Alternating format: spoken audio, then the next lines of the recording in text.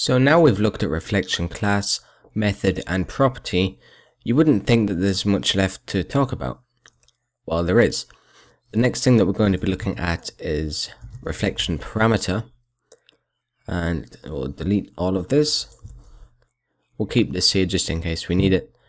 And with this, what we need to do is we need to pass in the class and the method as an array.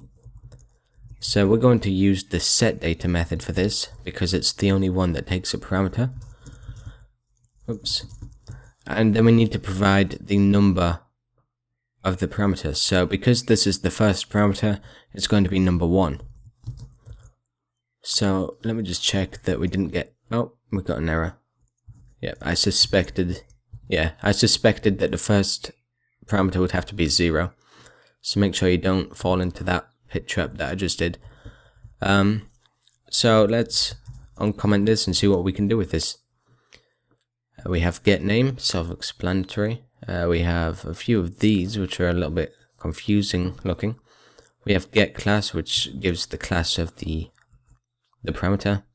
IsArray, which in this case, well, if we type in this to array, because this would be an array, then we're going to get true.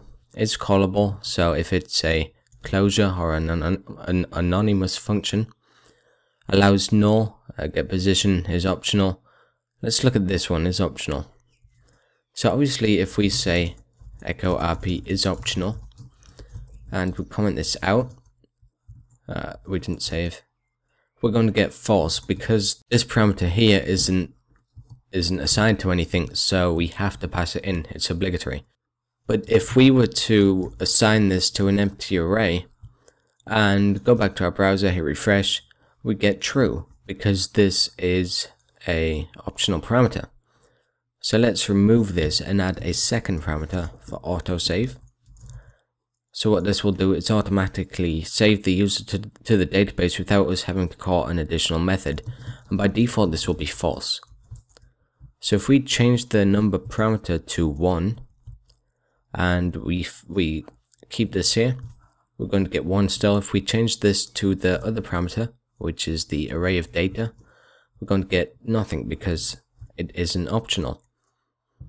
Again, just play around with all of this. It's very useful knowledge to have. You can't really go wrong.